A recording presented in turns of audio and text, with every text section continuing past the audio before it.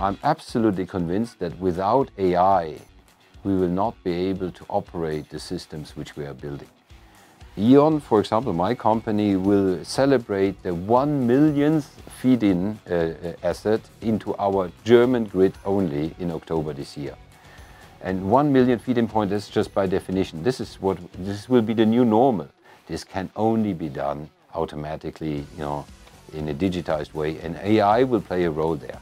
So we'll need it to actually deliver our task. And the second one is, given the demographics, probably we will struggle to have enough people. We will need AI to get the work done.